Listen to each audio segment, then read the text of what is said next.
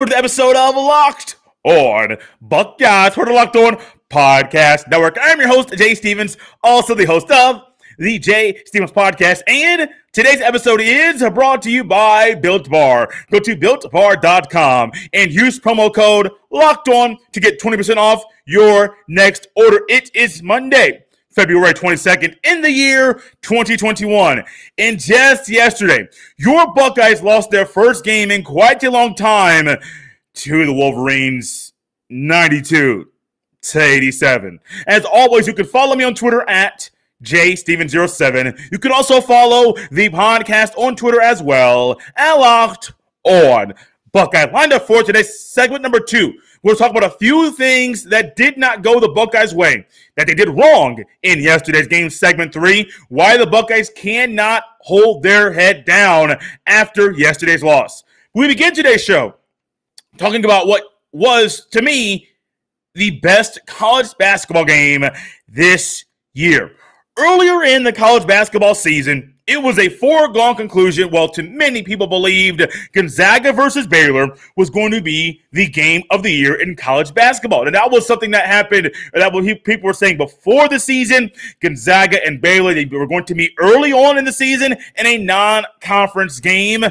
One potentially versus number 2. And I'm just going to sit here and say it. I was right there with them. Gonzaga, now that we see him play, them boys are good. Baylor, they've been off for a while. They've come back from their COVID pause tomorrow. And I was looking forward to that game. And before the season, nobody thought Ohio State would be this good. I don't think anybody thought the team up north would be this good, this hot, with only one loss on the year under Juwan Howard's second year as the head coach of that team. We didn't get Gonzaga versus Baylor earlier in the year. I say we as college basketball fans. We did get Ohio State versus the team up north. And the only thing that would have made this game better is if the shot was full and sold out. Because, man, you had back and forth. You had a battle. You had bodies hitting the floor. You had players making big-time shots. You had tough rebounds. You had a player getting poked in the eye in Dwayne Washington Jr. You had an E.J. Liddell hitting and busting the eye, not figuratively, but not literally, but figuratively, busting the eye of a 7'2" giant. You had so much in this game. And it truly was a game that lived up to the hype and maybe exceeded it. You had it on CBS. You had Kevin Harlan and Bill Raftery on the call. The only thing that would have possibly made this better from a broadcasting standpoint is that the Buckeyes had a Buckeye of their own calling the game in Clark Kellogg. Clark was there in the studio, but it would have been nice if he was there calling the game with Kevin Harlan, because that would have made it a lot better than it was. And I love me some Bill Raftery. Was hoping to get some onions at the end of the game via a call from him, from a big shot from a Buckeye, but that didn't happen. First half of this game, oh my goodness, the three-point shooting was hot. 10 of 13 shooting from the Wolverines, 6 of 13 shooting from the Buckeyes, both from three-point land. And from downtown, oh my goodness, seemed like the Wolverines would not miss. Back to back to back to back shots in the second half, or at halftime. I saw many people on the Twitter saying, is it possible that the Wolverines shoot this well in the second half? There's no way the Wolverines can shoot this well in the second half from downtown.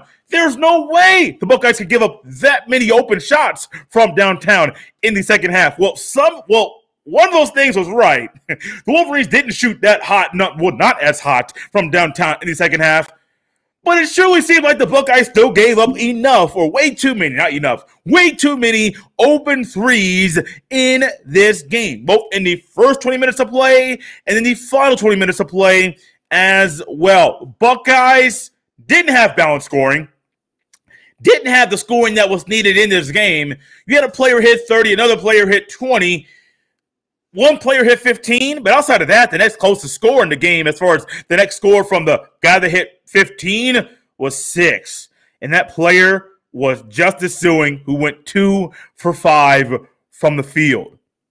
The number 3 team in the country surely played like the number 3 team in the country, and I would not be shocked if they jumped Baylor to be the number 2 team in the country when the AP poll rankings come out a little bit around 12 noon today, if you're listening to this earlier in the day on Monday, I believe the AP poll rankings come out around 12 noon on today. So I would not be shocked if we see the Wolverines jump up to 2 because, man, they looked really, really, really good on offense and on defense. On offense for the game, I'll do some quick score recaps for the Wolverines. Dickinson had 22 points. Livers had 12 points. Smith had 11 points. Brooks had 17. Brown had 15. He had two key points, a big basket in about the 5.5-minute mark in the second half. We'll talk about that in the very next segment because I think that was the pivotal point and turning point in this game. Ohio State showed they can play with one of the top dogs in the country, but they also showed that they could not overcome that as well. Someone said Buckeye fans will not like the outcome of this or this conversation, possibly, but someone said that the game, Ohio State versus the team up north in college football in 2006, is very similar to the game in college basketball, Ohio State versus the team up north in 2021. The one big difference about that was I don't think that Wolverines team would have beat that Florida Gators team in the national championship. Those boys that Urban had down there in Gainesville, I almost said Coral Gables. That's two different towns. And if you're a Gators fan listening to this, I apologize because I know mixing those towns up could be a fireable or an offense that becomes very offensive. But I believe this. Between the top 4 teams in the country right now, Gonzaga, Baylor, the team up north, and Ohio State, in that order respectively, I believe all 4 of them can win the national championship this year. I do also believe Ohio State is on the outside of that conversation looking in as far as 1, 2, 3, and 4. I do believe they're the fourth ranked team amongst those 4. But I do think on any given day, any of those teams can beat each other. I think Gonzaga is expanding themselves and showing they're a little bit better than the rest. But anything is possible. And I would not count out this Buckeye team yet. One step away very quickly. When we come back, we'll talk about a few mistakes that the Buckeyes made in this game that really determined what the final outcome would be. Bet Online is the fastest and easiest way to bet on all your sports action. Football might be over, but NBA, college basketball, and the NHL are in full swing.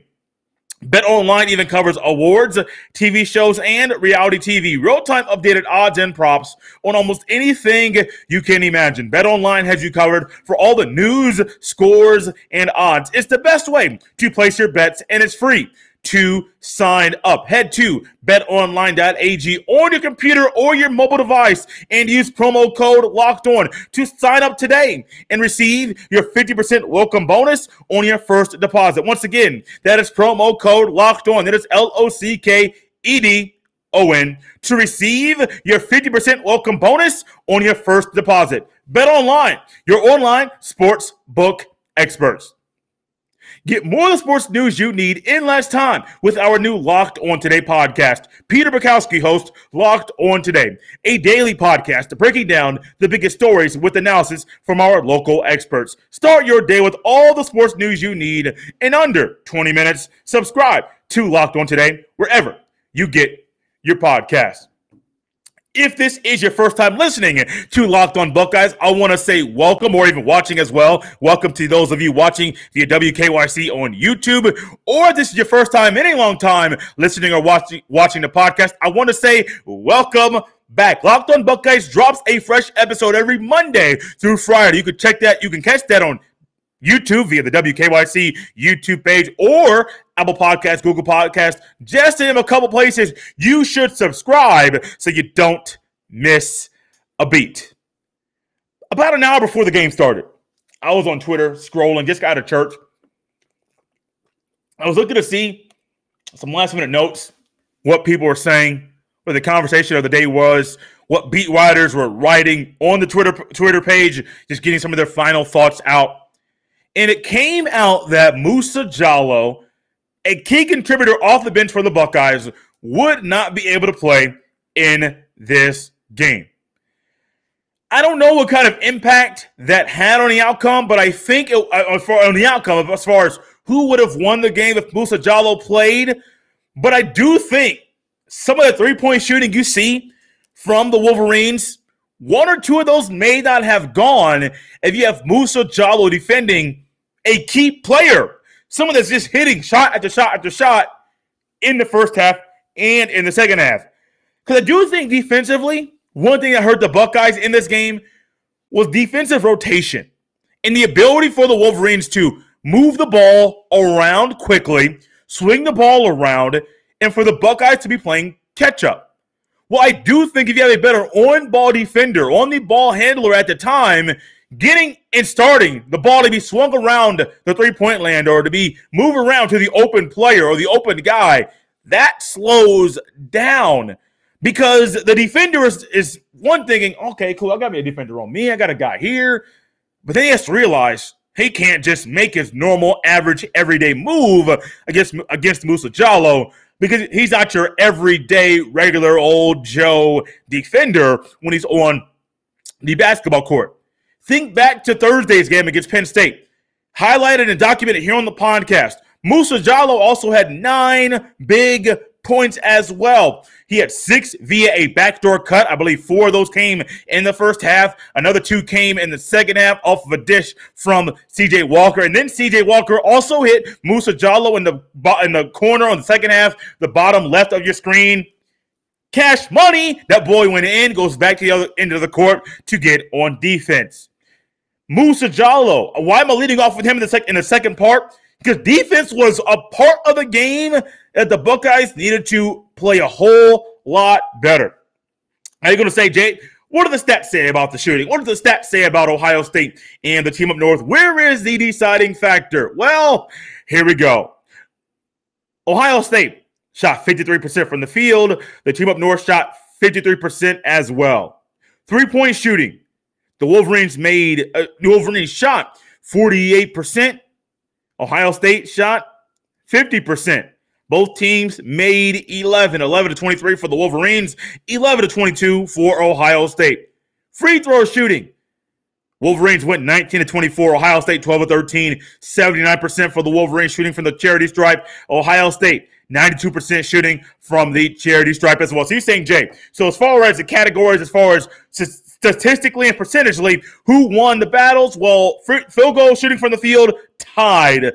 Buckeyes win the battle, the percentage from the free throw line and from the three-point line downtown. Both teams made 11. Yes, both teams made 11 three-pointers, but the Wolverines made 7 more free throws in the game. Another key thing. Now, you're talking about, Jay, going around the yard and passing the ball around. Think about in the first half. Think about not the free throw shooting, the three-point shooting. Yes, the Wolverines only made 1 three-point shot in the second half alone. We'll talk about that here in a second.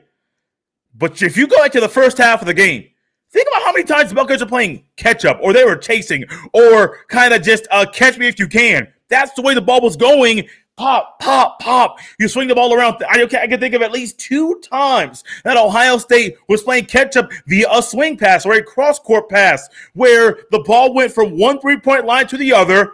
Cash money, Wolverines, back to the other end of the court. Defensive rotations weren't the best. I know a couple times Livers was on the top, I don't forget what half this was. From the top side of the screen, three-point line in the corner, dribbled around, got open.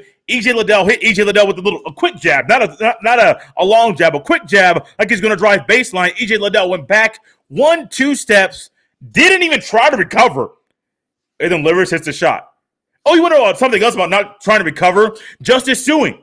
There was a time that fast break. I forget the whole sequence prior, but fast break Wolverines. Wolverines are driving. There's a defender there guarding the man with the ball, but stop ball was not there, simply because the Wolverine had the angle.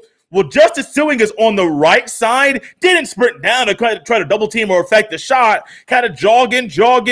Luckily, the Buckeyes were bailed out because back down on offense, the Wolverines looked like they were going to score via the fast break. It was a foul called going the other way. But that jog by Justice Suing, I noticed that. I also noticed E.J. Liddell. There were some times I think, remember I mentioned, if you listen to the Locked On Big Ten episode with myself and Big Ten Dave Stevens, I mentioned I think the Wolverines had fresher legs. It is nothing to knock what the Buckeyes have done this year. But when you have 23 days in between games, you get a lot of time to recuperate, a lot of time to rest up them bones. And that muscle gets to recover in a way that it doesn't normally get to do during a regular season. And we see those fresh legs. We see that in a three-point shooting, because playing a basketball game takes a lot out of you. Shooting three-point shots consistently takes a lot of you. And being able to shoot like that in the first half of that game, woo-hoo-wee, buddy, yeah. I believe fresher legs, if that was a contest to say who had the fresher legs in this season, the Wolverines or the Buckeyes. Well, before, you would have said the Wolverines too, but after the game, not just because of the final outcome, but simply because of the way the game was played, you're going to say, whoo-wee, the Wolverines win that one. There was a key sequence, and I personally think this basket was the deciding point in the game. 5.5 minutes left to start. Started with 6.5 minutes left. E.J. Liddell got fouled by Dickinson at the line to shoot 2 free throws. Liddell misses the first, makes the second. Game is tied at 69-69. Wolverines go down on offense. Shondae Brown Jr. misses a 3. Who gets the rebounds? Was it the Buckeyes or the Wolverines? It was the Wolverines. Isaiah Livers gets the rebound, passes it back out, moves the ball around. Mike Smith gets a 3. I believe both of those shots by Livers. No, Livers got the rebound. I believe that shot by Smith was an open 3. Miss. Who gets the rebound? Shondae Brown Jr. So the guy that misses the first 3 didn't get the first rebound, but comes back down, gets the second rebound. Ball goes back out. This shot's a little bit quicker. Goes to Isaiah Livers. Misses a 3. Who of all people? You think block out the guy that got the previous rebound. You don't block him out. Shondae Brown Jr. gets the rebound and puts the ball back up 71-69. And I do think with 5.5 minutes left, that sequence right there, you all remember it. The Wolverines, their players were hyped. The coaches were hyped. And I'm sitting here thinking, that's it. That's it right there. A Wolverines fan that I communicate every now and with on Twitter, I even said, I think that was the deciding factor in the game, that 2 points. You said, Jay, it was just a putback. But those moments right there, those are the moments where you win or lose games. Let's just say Buckeyes get the rebound. Buckeyes go to the other end of the court, and the Buckeyes end up scoring 2 points, and now the Wolverines are on their heels. Different thought process for both teams the next time down the court. Done with that. I didn't check my heart rate right there when going through that little sequence. I wonder how high it got. Because in the game, I was upset. Right now, yeah, I'm feeling it. When we come back, guys, we're going to talk about why the Buckeyes cannot hold their head down or let their head be held down, because there's a lot of basketball to be played and anything can happen on any day in the tournament. There's a good chance you're somebody like me that loves a good protein bar. And I recently took a protein bar to work on my break halfway through my shift. I ate that thing and said, hey, how about I just use a Built bar and some water to get me through. I didn't eat a whole lot. Nope. Just a protein bar.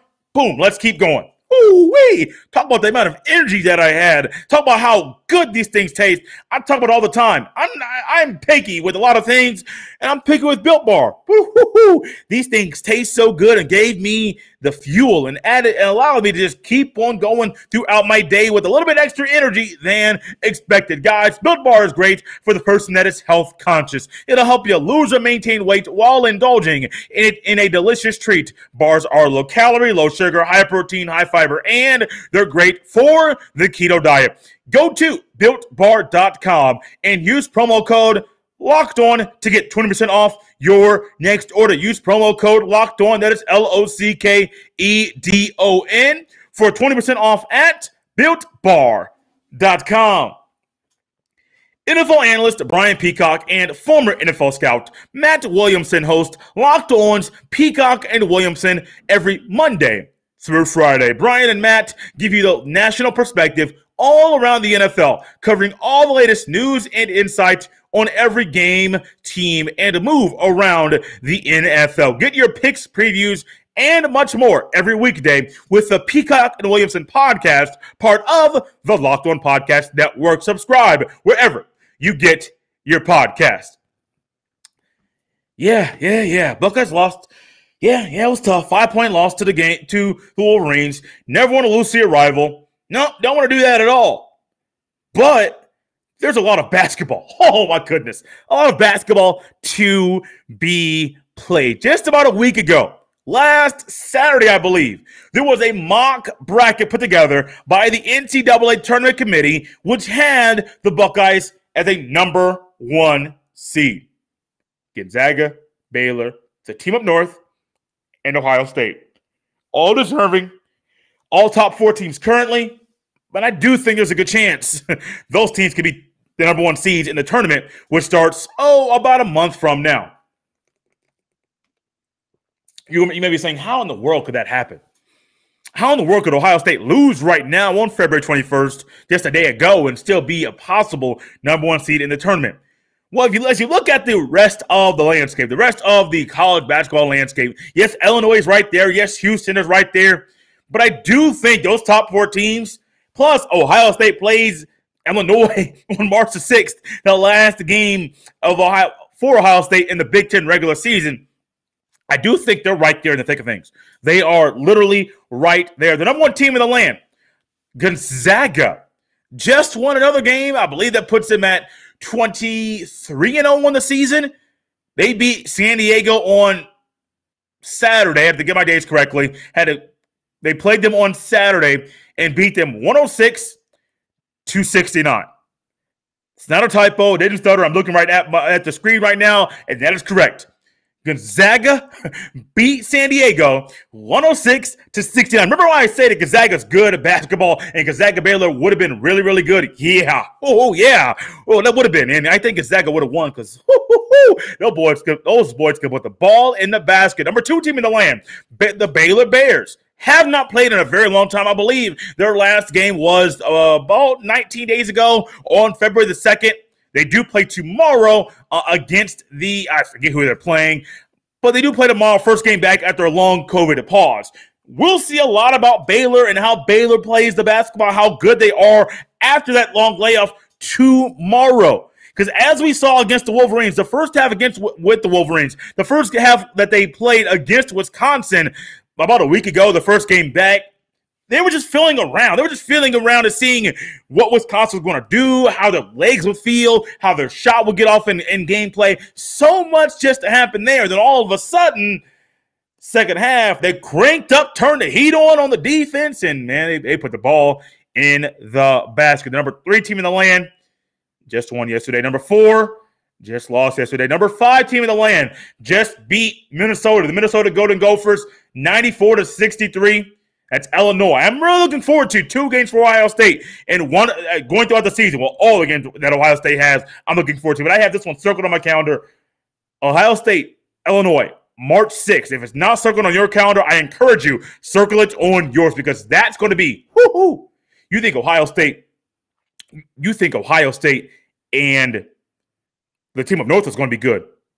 Ohio State, Illinois could be right behind them. And then also Houston, just beat Cincinnati, who I believe was a 500 team on the season, 90-52. But don't hold your head down. Anything can happen during any season, during any day, especially in the tournament. I'm not saying what's going to happen. I'm not going to predict the future. But one game on any day, anything can happen. Thank you guys so much for listening and tuning in to another episode of Locked On Buckeyes. As always, you can follow me on Twitter at JSteven07. You can also follow the podcast on Twitter as well at Locked On Buckeye. Remember, guys, 5-star reviews. Fill up the review section on Apple with 5-star reviews. Other places you can enjoy Locked On Buckeyes are Google Podcast, Stitcher, Spotify, and even iHeartRadio. Just to name a few places, you can subscribe to Locked On Buckeyes so you don't miss a beat. Come back tomorrow. We will continue the conversation about the basketball, and on Wednesday, Football Wednesdays will be back.